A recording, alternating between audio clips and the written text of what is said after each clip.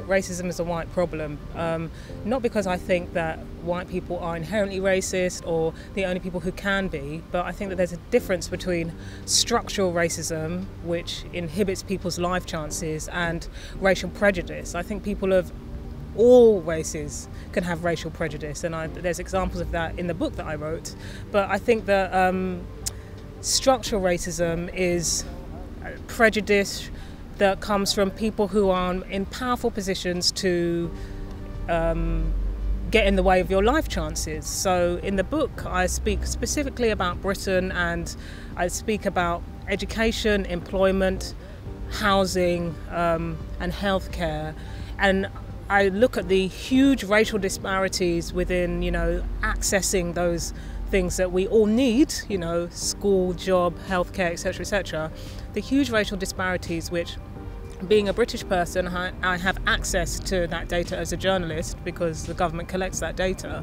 And I can see quite clearly that along racial lines, if you are not white, you fare much worse in those institutions than if you are white. And so if there is this huge racial disparity, and these are workplaces that seem to be overwhelmingly in the most senior positions populated by white people, then it would stand to reason that racism that inhibits people's life chances is a problem that white people need to solve ASAP.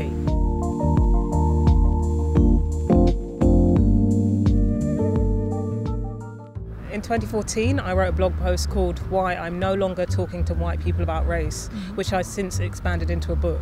And when I wrote that blog post, I was feeling very sad and pessimistic, because every time I tried to speak to my white friends, colleagues, peers about racism, they told me that it was all in my head.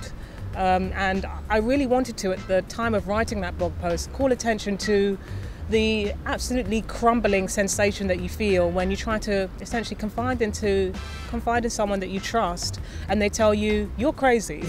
It's a very devastating experience. And I think that being a child of the diaspora, being somebody whose heritage is in an African country that was once a British colony, being a person who lives in a country that was a former empire, that literally tried to take over many parts of the world, that many of us who are people of colour living in countries that were once former empires can very much, I suppose, resonate and really identify with that feeling of, hundreds of years later, there feels like there is justice unresolved, and that, part of the task of colonial empire, whether it was intentional or not, was to advance ideas of white supremacy.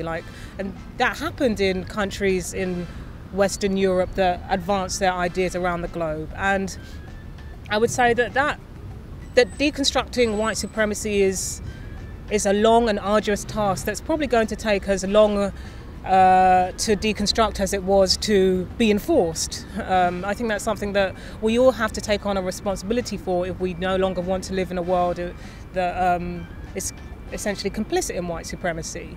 I think when I was 4 years old, I had more awareness than I realised that there were racial stereotypes that sort of decided if one person was good and one person was bad, one person was worthy, one person was unworthy, that were sort of being transmitted to me amongst the media that I read and watched.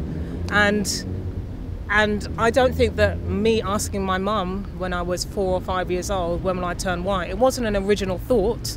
It was something that, as an avid reader and an average watcher of television, I had just consumed so many images of whole human beings with complex personalities as white, and I'd received so many images of people who are not white as villains or the butt of the joke, that I was like, well, I'm a full, complex, interesting human being, and those people only are white. So I will eventually turn white, as that is what humanity looks like. And I think that's a terrible, terrible shame that at 4 years old I had already internalized that message. If you've only seen people on television when you're young who are not white, who are robbers, then when you're walking down the street and you see someone who's not white, you start to clutch your purse, which creates an absolute nightmare then for real life.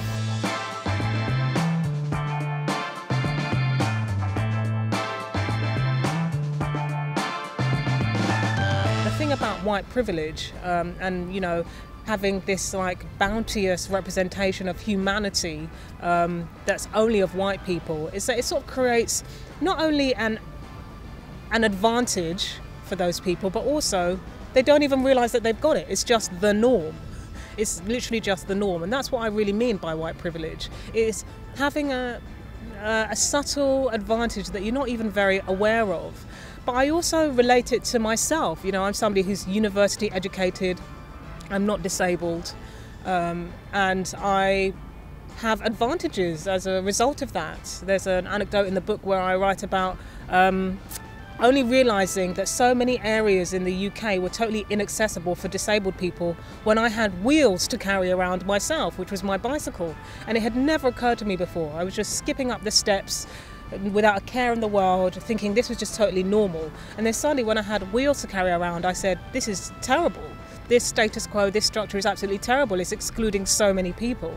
So I think that, you know, privilege and like subtle, quiet advantage affects us all in very different ways. And of course, if you're not benefiting from it, then you can't see it. But I mean, you can see it a lot more clearly. And similarly, you know, if you are benefiting from it, then for you it's just normal. And that's what I mean. I don't mean, oh, I live in the lap of luxury, I wear designer clothes, and I'm, you know, fed grapes by servants. That's not what I mean when I'm talking about privilege.